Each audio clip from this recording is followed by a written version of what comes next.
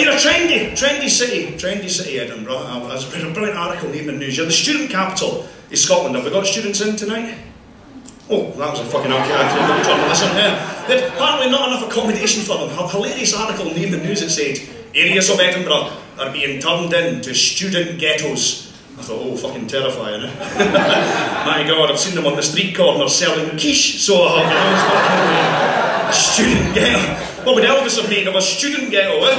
Where a middle-class child's cosy and warm. If he needs more money, he just phones his mom.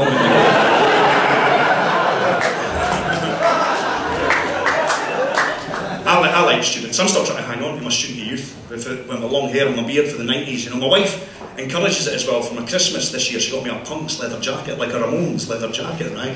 Didn't know I was getting it. I says, what have you got me? She says, I'm not telling you. She says, well, give me a clue. And she went, Bono would like it. And I went, Bono would like it. And I thought, fucking hell, she's going to include my dick, you know, as...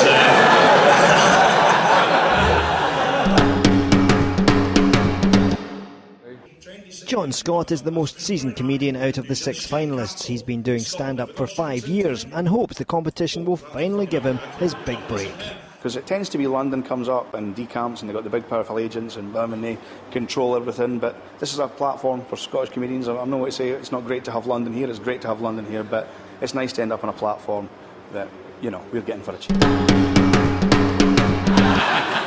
Because the big worry with 24-hour drinking is we're going to get more trouble in the streets. We've had 24-hour drinking in Scotland for centuries and we never get trouble in the streets. And we save that for a special service known as the night bus. Now, I got on a night bus in Edinburgh last year at the festival, pissed, not making a nuisance of myself, just doing that thing where you make your way up the back of the bus using people's heads for support. I did that. I started to fall asleep, right? And I did that thing, and I was all right, it's all right. I won't miss my stop. My body clock counts in bus stops. And an hour later, I woke up in a place called Peebles, right?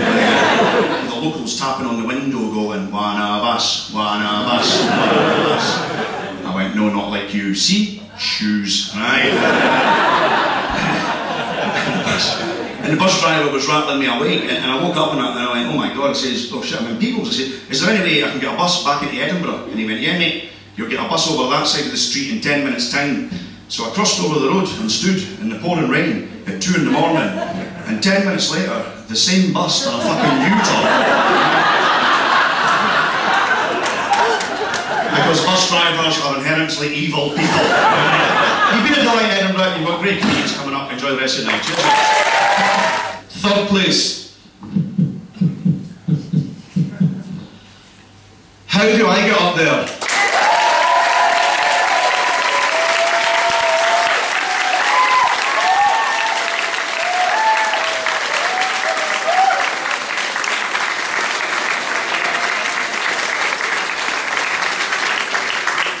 Thanks for that, cheers. The runner-up. Here we go, it's just... Oh. Scott Agnew.